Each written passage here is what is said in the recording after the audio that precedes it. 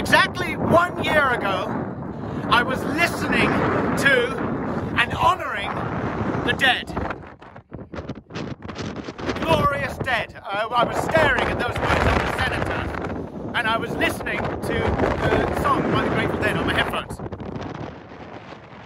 And then I drove back up here. The cenotaph was the last thing I saw in the city. I came out here later that night, thinking about how much I prefer plants and grass to human beings. I was wearing this outfit and eating some crisps. And all of a sudden, I saw something above me that had not been there just a moment before. The shape was like an octagon, except it wasn't quite. And I'm just staring at it and slowly munching this salt and vinegar crisp.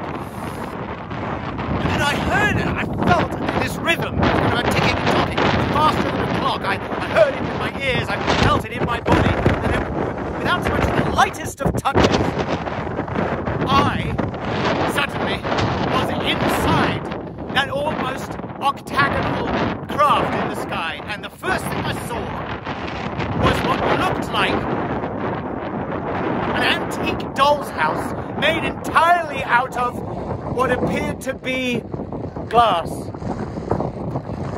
And suddenly these creatures surrounded me, unquestionably not human. Now, I spent my entire time at Oxford in the Department of Engineering Science. I'm very sceptical. I know all about propulsion, about the known laws of physics. It was not possible, and yet there I was. I was no longer holding the bag of crisps in my hand. And the aliens, they had no questions, they attempted no language.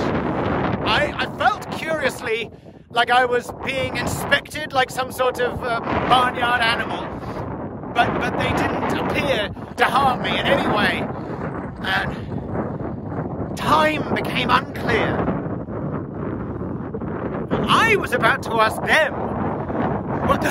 It seems silly, but the first question I was going to ask was, where did you get that beautiful doll's house? Because it was the most unique thing I've ever seen or seen through. And I was transfixed by it, and I wanted one. And just as the first word was about to utter from my mouth, I heard and felt that speedy tick-tock rhythm again, and then I was back here on this path.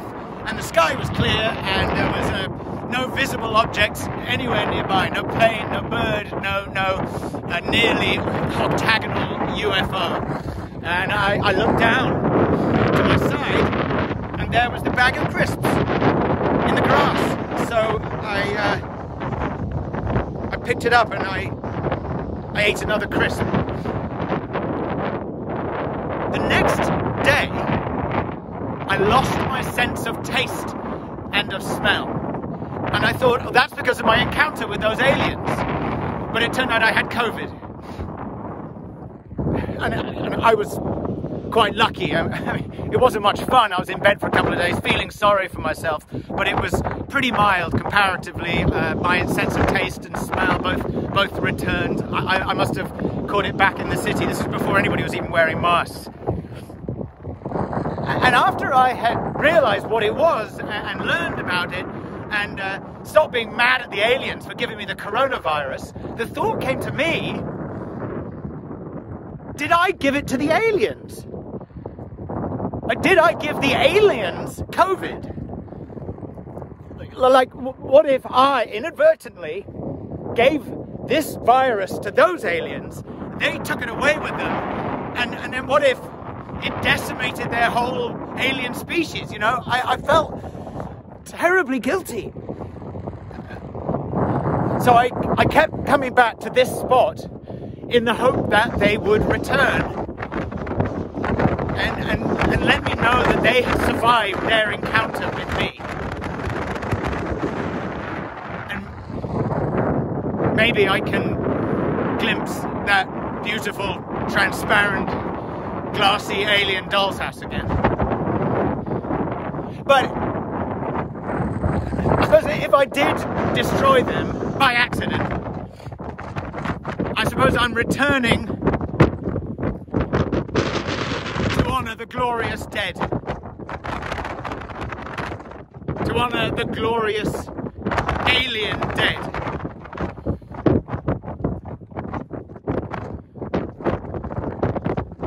I think it's also worth noting that I had smoked a gargantuan joint that night exactly 1 year ago, which is why I grabbed a snack before I came outside to look up at the sky and be one with nature.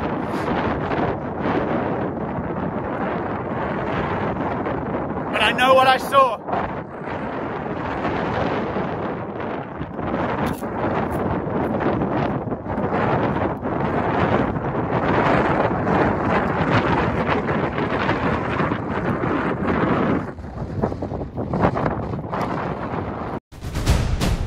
Essential.